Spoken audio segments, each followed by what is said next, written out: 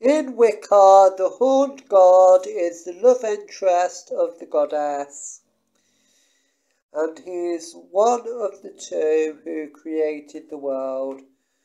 So I know him as Pan and believe him to be Jesus' father.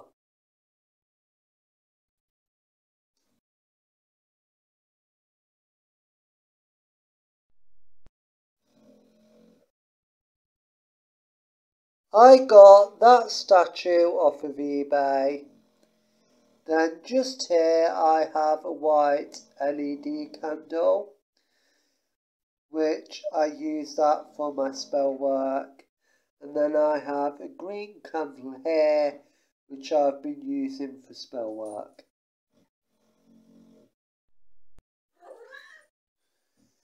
Next we have a gold candle with snowflake designs on it. The actual candle is white, but the candle holder is gold, and it represents the god, because in Wicca we believe that the god brings forth the sun, and the sun represents fire and the masculine power. And I also used this for spell work.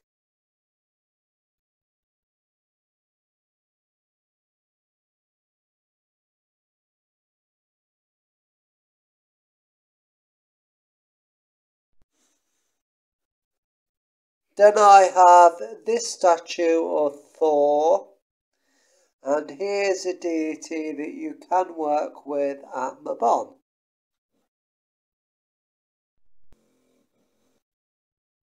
I especially like the Greek and Norse pantheons because those pantheons are my jam.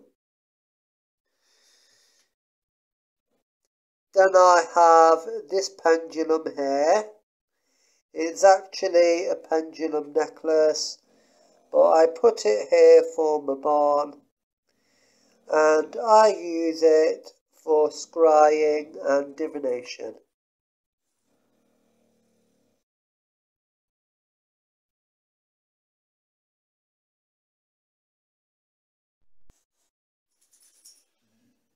Then I have these leaves which I collected from just outside my house, and they are to represent Mabon and the changing of the seasons.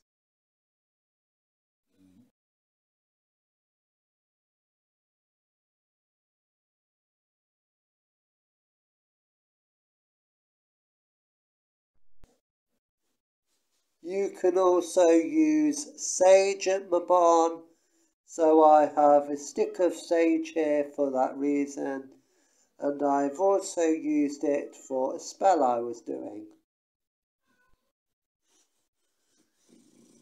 Then I have a chalice here which was for Samhain or Samhain. It is a black one with skeleton hands going up it like clawing it. It was meant for Samhain, but I kept it because I needed a chalice for my altar. I have a pine cone here to represent the barn, and a little figure of Applejack, because we're meant to have apples on a Vermont altar at this time of year, but seeing as I don't have any actual apples, I use Applejack.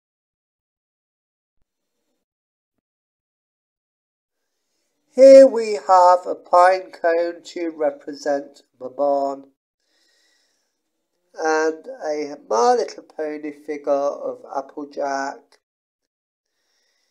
You're meant to have apples on your altar at this time of year, but seeing as I don't have any actual apples, I used Applejack. Then I have this little travel altar with a pentagram on it.